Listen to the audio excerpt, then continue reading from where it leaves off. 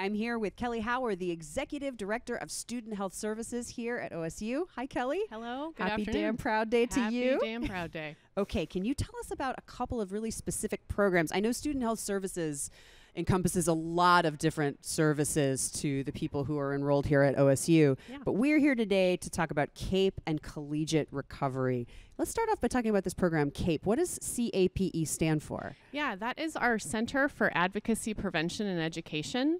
It is our teams that do advocacy for survivors of sexual assault on campus, and also our prevention team around gender-based violence within that. It's all one team. Okay. Yeah.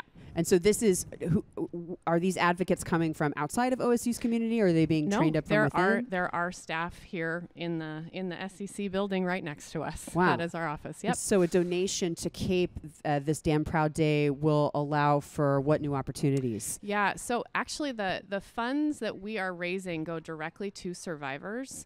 The way we use the funds is for emergency housing for survivors that are in a bad situation and need to get out quickly, for safety devices that they may need in their homes, to cover costs for groceries or having to leave wherever they are immediately to get to a safer place. So it's a very empowering fundraiser for us because it really does go directly to students in need. That's great. I teach here in the university, and I know one thing that's very, very helpful and I think enriching to students is when they are in a time of crisis, to be able to say to them, there is a place where you can go where you will not just get support, you will get solutions. We will think about what your specific needs are at this time, and we will provide you with concrete solutions that you can walk out of. And I think that's such a valuable thing for a college campus to have and to develop further as far as it can go.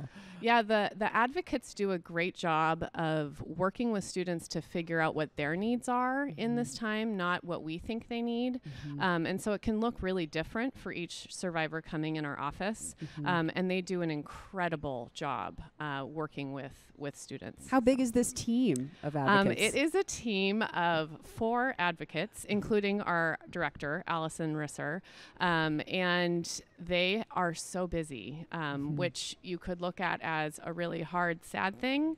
But I choose to look at it as we're here and we're able to make a difference for those students and the things that they're going through. And asking for help is never a bad thing. Never a bad thing. So it's always a good thing to do. Yep. Okay, let's pivot to this other program, Collegiate Recovery, also offered by Student Health Services. What can you tell me about that? Yeah, so we have a Collegiate Recovery program, and that encompasses a fund that we have used for scholarship as well as program needs for students in recovery. So students that have dealt with addiction and are in recovery. The fundraising again today is going directly to those students to help them cover the costs of their education, help support them with housing, help support them in their growth as a student here in recovery.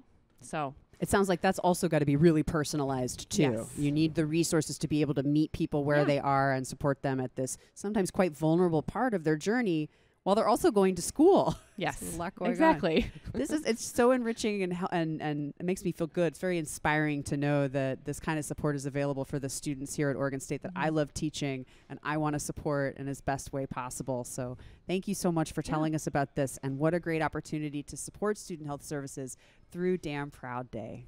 Kelly, it was so nice to talk to you. Thank you very much. Go Beavs. Go Beavs.